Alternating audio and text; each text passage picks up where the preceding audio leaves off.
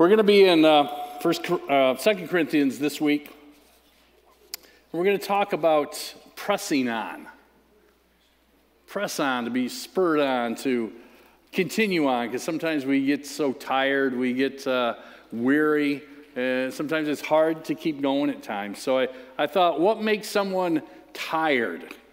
Maybe daylight savings time when you lose an hour of sleep, right? Or some of you may use that to sleep in longer, we get tired.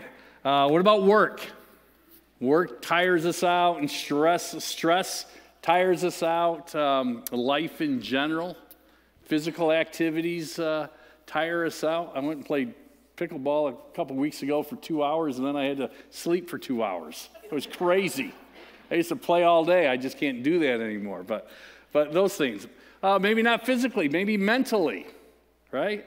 There's things we do mentally. You're behind the computer screen, or you're thinking about how you're going to get everything done in today, and your schedule and agenda, and how you're going to get that, and just wears you out.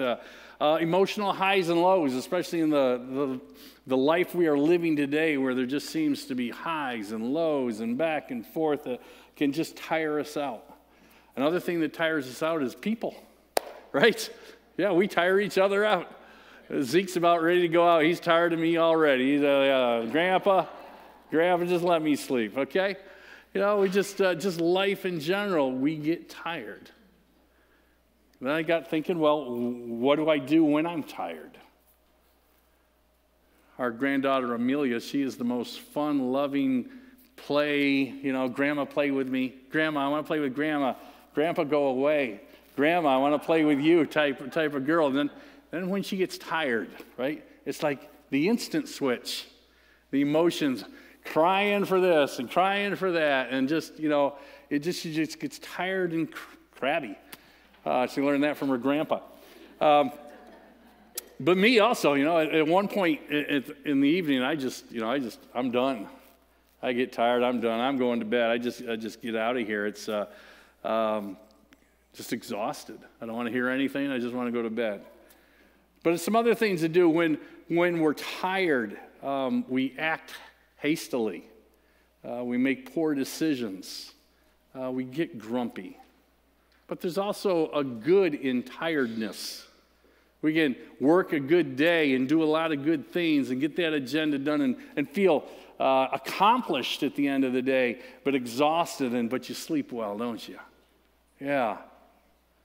But we all get tired. We're all limited. Jesus often got up early, went alone, got away by himself to refresh, to get his mind back where it needed to be, to get his eyes back on God the Father, to fulfill his mission, his purpose of going to the cross. Because that's what he had to do. That was his main mission, go to the cross for you and I.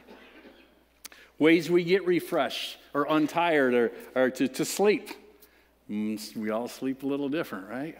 Some of us sleep for hours and hours, and some of us sleep for minutes, and then we're back up. We're all different in that way. Sometimes we take a break. I'll often get up from my computer and I'll just take a walk around the church half a dozen times, or the neighborhood, or whatever, just to get my refreshing of thinking other than that computer screen. Maybe do something out of the norm, something you don't usually do, something out of the box. Go do something different and be refreshed in that area. One thing I found personally for me to be refreshed, which also brings tiredness, is to serve other people. That refreshes me. Mark and Candy, right? Always going around with the homeless.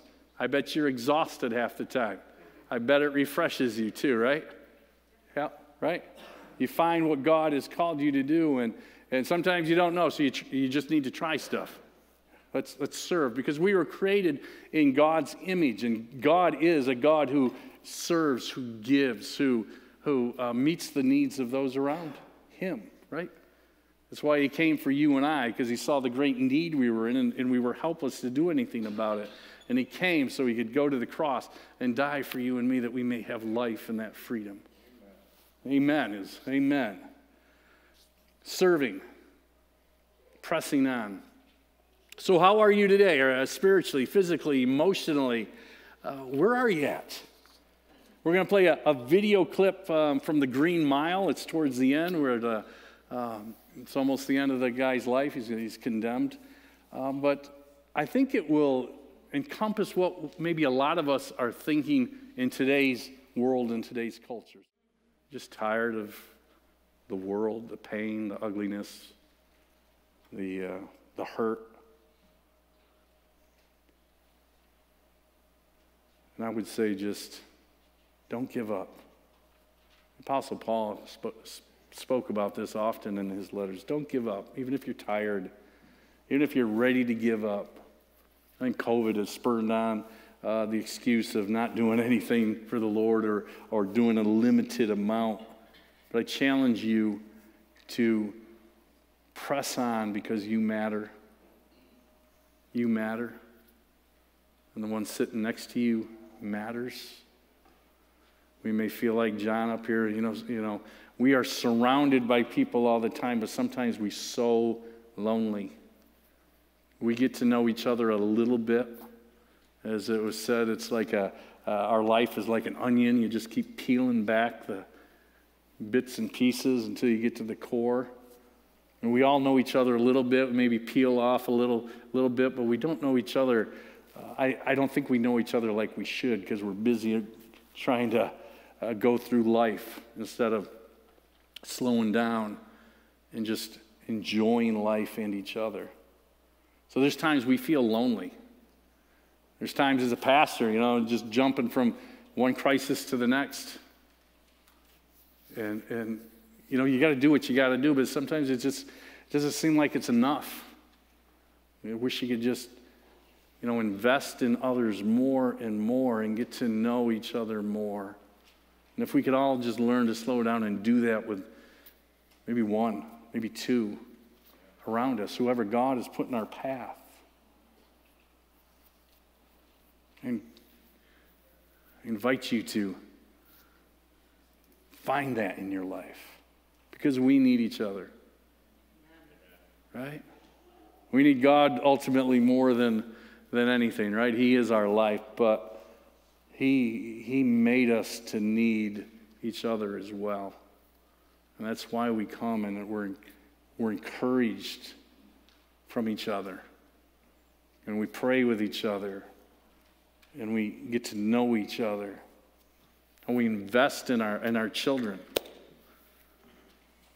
And we invest in our teens. But you matter. Everyone you see matters.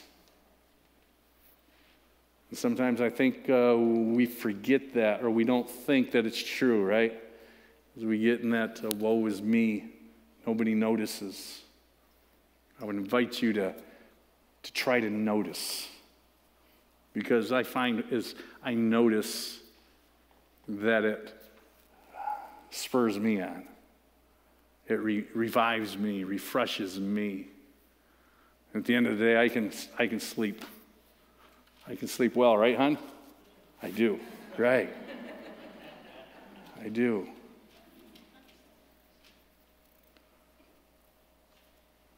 The Apostle Paul says in 2 Corinthians 3:16 through 18, but whenever someone turns to the Lord, the veil is taken away, for the Lord is Spirit, and wherever the Spirit of the Lord is, there is freedom. Amen. So all of us who have had that veil removed can see and reflect the glory of the Lord, and the Lord who is Spirit makes us more and more like Him as we are changed into His glorious image. What an opportunity. When Jesus died on the cross, the veil in the temple was ripped so that we may enter into the throne room of heaven.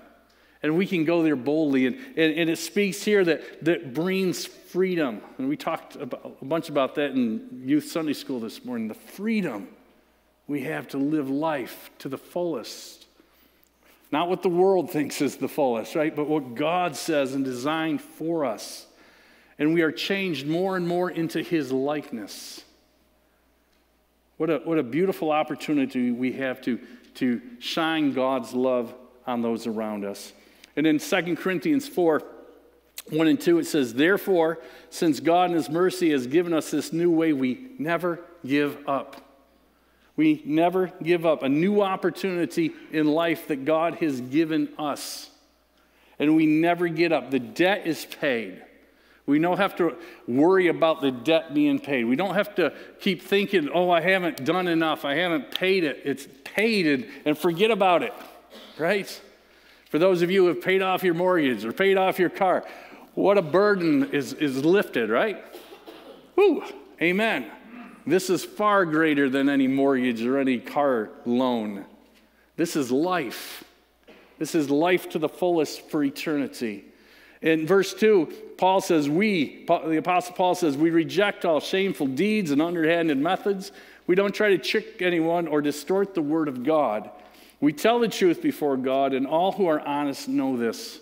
We don't give up because of God's mercy, and we reject anything but the truth. And the truth is, there is one God, Father, Son, and Holy Spirit. There is one way to salvation, and it's only through Jesus Christ, because he paid the price. That Jesus is fully God, fully human, came to us to communicate to us and to love us and to seek and save us and show us God's amazing love to us. And Jesus is exactly who he said he was. And the Bible is the Word of God. It is the truth because the Word is God. It is Jesus. And let's not veer away from the truth and stay solid on that foundation.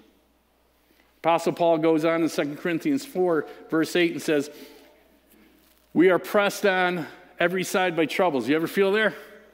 We are pressed on every side by troubles, but we are not crushed. We are not broken. He goes on and says, we are perplexed. We're wondering, what is going on? I bet we've done that a lot lately, right? Turn the news on and say, what in the world is happening? We're perplexed, but we're not driven to despair because we still have hope because of what Christ has done. Amen? Amen. Goes on and says, we are hunted down. There's times you feel alone, right? Everybody's after you. You just feel alone. You're hunted.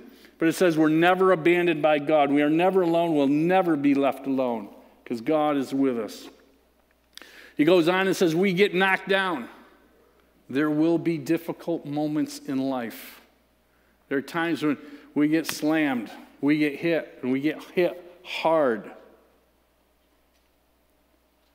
But we are not destroyed, which means we don't lose. You may be going through some tough times and getting hit hard, but you know what? Because of our hope in Christ, you don't lose. It says, through suffering in verse 10, our bodies continue to share in the death of Jesus so that the life of Jesus may be seen by others. We get this great opportunity in our lives to show the world Jesus, no matter how we feel crushed or troubled or despair. Our eyes are on him. Verse 11 says, yes, we live under constant danger of death because we serve Jesus. So that the life of Jesus will be evident in our dying. So we will face death. So we will live in the face of death. But this has resulted in eternal life for you. Paul was saying, I do this so that you may know Christ, that you may have life. Even though all the struggles we're going through, and although we're facing death at times, we do it for you. 13 says, but we continue to preach because we have that same kind of faith the psalmist had when he said, I love this, I believe in God, so I spoke. Right? I believe in Jesus, so I'm going to tell you about him. That's the faith that we should have, or we at least should be working towards. 14 says, we know that God who raised the Lord Jesus will also raise us with Jesus and present ourselves together with you. That is our hope in death, that there is life because of Christ. In verse 15, all of this is for your benefit and mine. As God's grace reaches more and more people, there will be a greater thanksgiving, and God will receive more and more glory. Amen. I want you to think of who reached you. Who in your life, as you look back, invested in you? Probably multiple people. As I think back in my life, many of those that invested in me have passed on, but I still have many more today that are investing in me, encouraging me, speaking into my life, into my family's life. But who invested in you?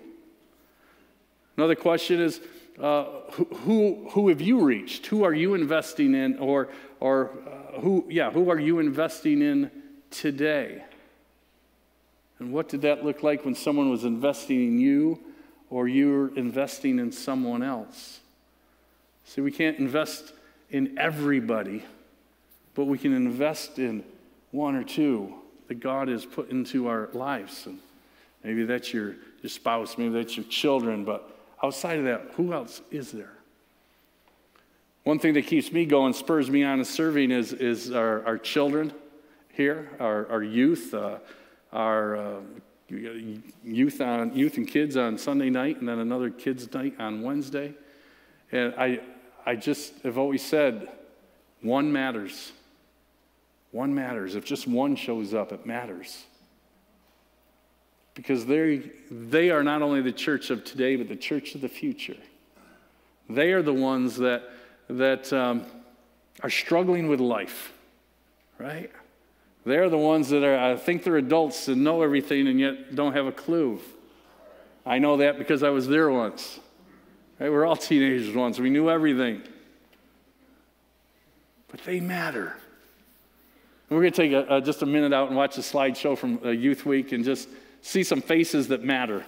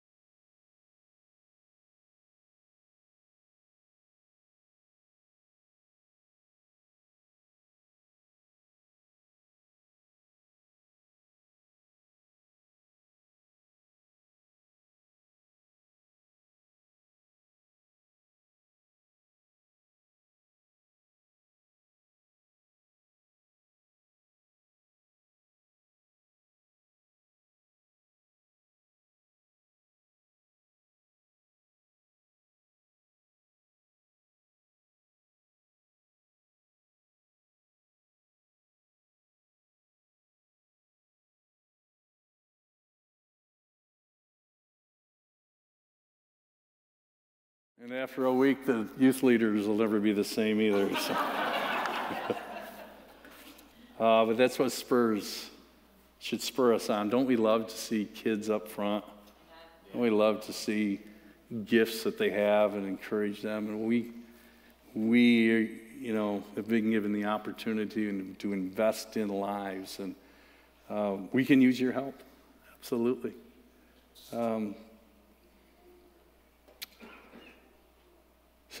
Second Corinthians, verse 16. Apostle Paul says this is why we never give up. That's one reason we never give up right there. And those that are sitting here. Though our bodies are dying, our spirits are being renewed every day. For our present troubles are small and won't last very long, yet they produce us a glory that vastly outweighs them and will last forever. So don't look at the troubles we can see now, rather we fix our gaze on things that cannot be seen. For the things we see now will soon be gone, but the things we cannot see will last forever. And one other couple verses from the Apostle Paul to the letter to the Philippian church. I don't mean to say that I've already achieved these things, that I've already reached perfection, but I press on to possess that perfection for which Christ first possessed me. No, dear brothers and sisters, I have not achieved it, but I focus on this one thing. Forgetting the past and look forward to what lies ahead, I press on to reach the end of the race and receive the heavenly prize for which God, through Jesus Christ, is calling us. I challenge you to press on because you matter. Our children matter. Our teens matter. And the church is the only entity in the world where there's true hope through Jesus Christ. Right? If you don't think you matter, I want to watch one more video. This is the video sermon of the, three videos in one sermon. This is an offensive lineman for the Los Angeles Rams. I think it was on Tennessee too, but just telling about an award he won and something that happened in his life where he invested. Sometimes there's moments where we do invest and we know it and we plan that out, and there's other times when it just happens. But it's to be ready to invest in everyone that God has put in front of us. Every moment, Lord, how can I invest? How can I help someone else raise their children in the Lord, right? How can I help? How can someone else come and help me invest?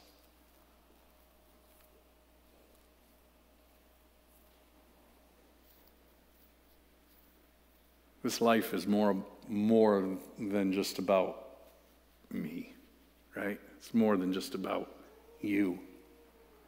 We were placed on this earth to love God first and worship Him and to love those around us. To